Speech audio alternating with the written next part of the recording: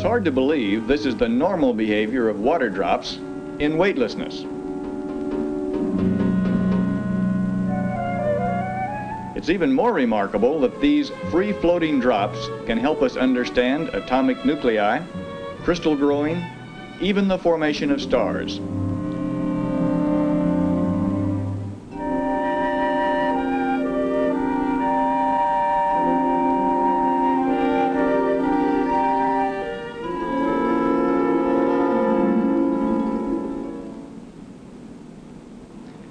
Scientists in many fields are vitally concerned with fluid behavior. I was the scientist pilot on the second manned mission of the Skylab space station. Our research included many experiments with fluids, demonstrations which can't be done on the ground. I'd like to share with you some of the discoveries we made and some of their implications.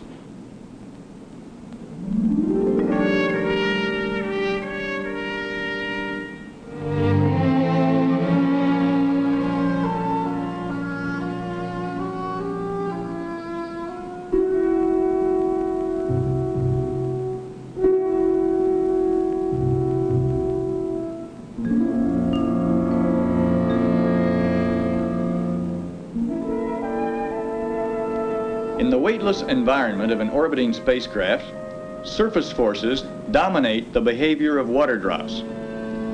This surface tension is caused by the inward pull of interior molecules on the ones near the liquid surface.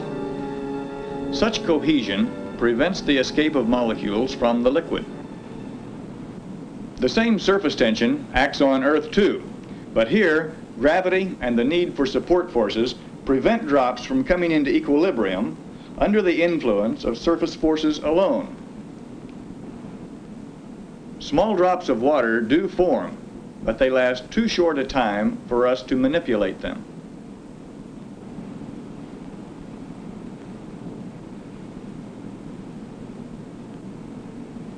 On a hot surface, tiny, almost spherical drops are preserved by their own cushion of vapor. Under some conditions, surface tension effects are easily visible on the ground, as in making soap bubbles.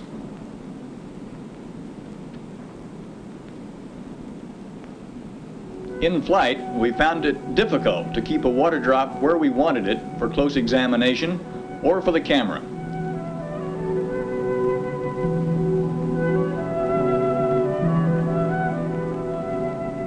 We were able to take advantage of surface forces by tethering blobs with a thread. Incidentally, all these drops are just water with ink or juice added for visibility.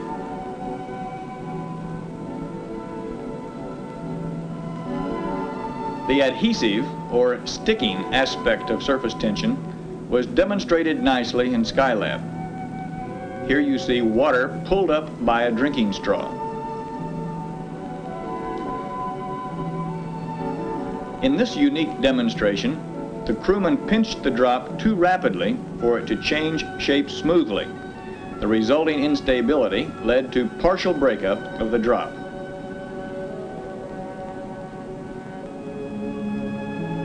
Handling of fluids was, of course, required every day to quench our thirst. The usual way was to use an accordion-like plastic bottle to squeeze the drink into our mouths. However, Bill Pogue wanted to see if adhesion would permit the use of an open-type drinking vessel. A difficult operation to do in zero gravity. Every time you try to take a drink in zero gravity, of course, the water just goes every direction.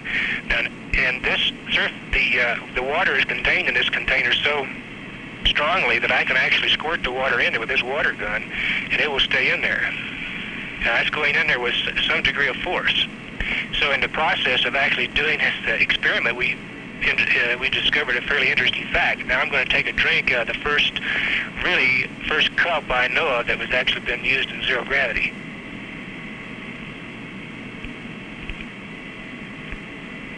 Works fine.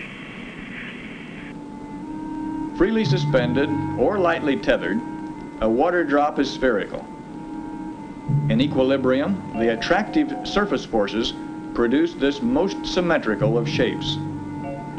When a water drop is rotated, it is elongated by centrifugal forces that tend to pull the drop apart.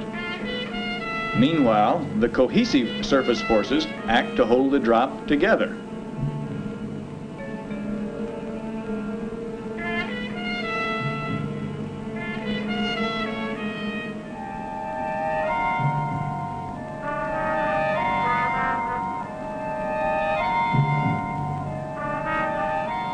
A drop rotating fast enough will break apart. Scientists are puzzled by the long delay before this one split. The question is complicated by the presence of an air bubble which may have weakened the neck of the drop. In any case, the higher the speed of rotation, the more the water drop takes on a so-called dog bone shape. This shape is also characteristic of some tektites, which are glassy rocks whose very presence on Earth is mysterious. The tektites evidently were once hot, molten, and tumbling in midair. Some of them cooled rapidly and froze into shapes like the elongated Skylab water drops. Others froze into even stranger shapes. In composition, tektites resemble neither volcanic material nor meteorites. They may have formed in the liquefying impact of a fiery meteorite with sand on Earth. They could have come from the moon or another planet. They might be material kicked onto a collision course with Earth by a huge meteor. Nature has also given the splitting drop a place in the submicroscopic world of atoms. In some ways, an atomic nucleus behaves just like a liquid drop. A heavy nucleus, like uranium, contains numerous protons and neutrons, nucleons, which attract each other like the countless molecules of a water drop. Therefore, a nuclear drop also has surface tension holding it together. But the protons are positively charged. They repel each other with forces almost as strong as attractive nuclear forces. The balance is so delicate that even small disturbances can trigger nuclear fission. From the tiny world of the atom to the stars and planets is an enormous jump. But our analog of fluid behavior also applies to the gas and dust drifting through the universe. The sun and planets may have condensed from a rotating, shrinking, fluid-like cloud 1 billion miles across. As such a cloud contracts under the influence of gravity, it forms a disk, and it heats up and then rotates faster and faster. What happens next is poorly understood, but many scientists feel that fragmentation of the cloud is most likely. If the cloud breaks into one large piece and many small ones, the result could be a solar system like ours. If there are several large fragments, each may condense into a star. Presumably binary stars were formed in just this way. Astronomers have observed countless examples with periods of revolution ranging from a few hours to hundreds of years. Galaxies may also have arisen from fluid-like clouds of gigantic mass. A rotating spiral of 100 billion stars is a typical stable state for such an enormous system. But stranger-shaped galaxies are also common. The dynamics of galaxy formation is one of the great unsolved puzzles of astrophysics.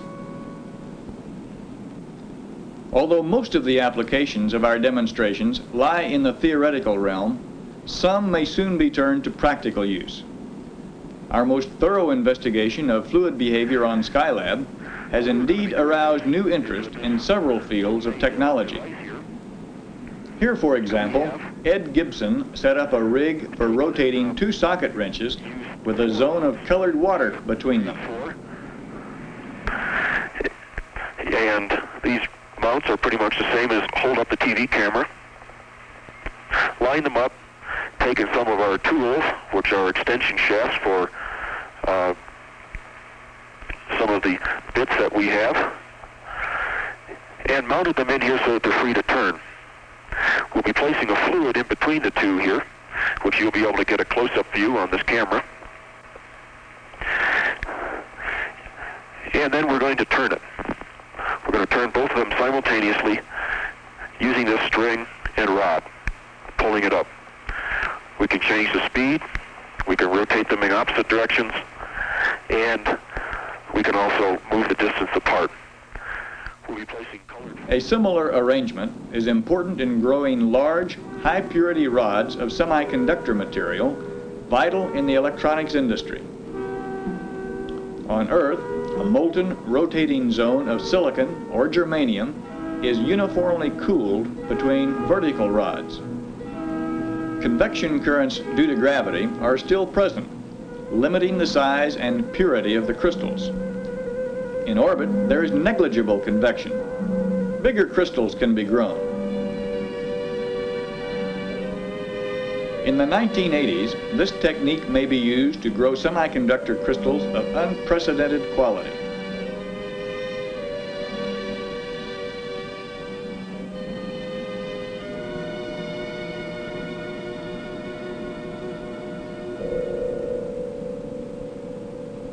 It is extremely difficult to predict exactly what will happen when two drops collide.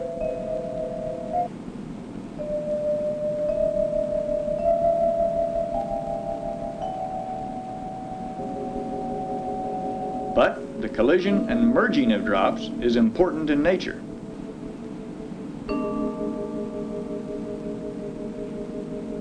In the fusion of atomic nuclei, two nuclear drops join to form a heavier nucleus. By studying events like these, physicists may learn how to make super heavy elements.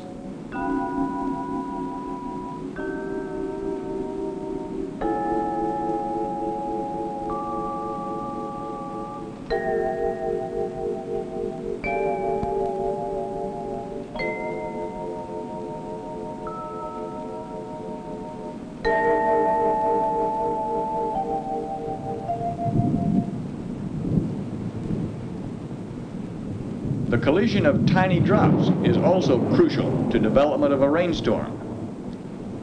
In certain clouds, raindrops form by a complex process of condensation and merging of microscopic droplets. This process is not completely understood. Detailed studies of water drops in weightlessness could lead to a breakthrough in cloud physics.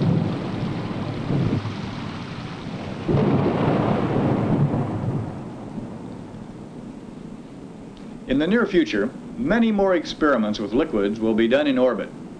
Applications are possible in meteorology, materials handling, nuclear physics, and astronomy.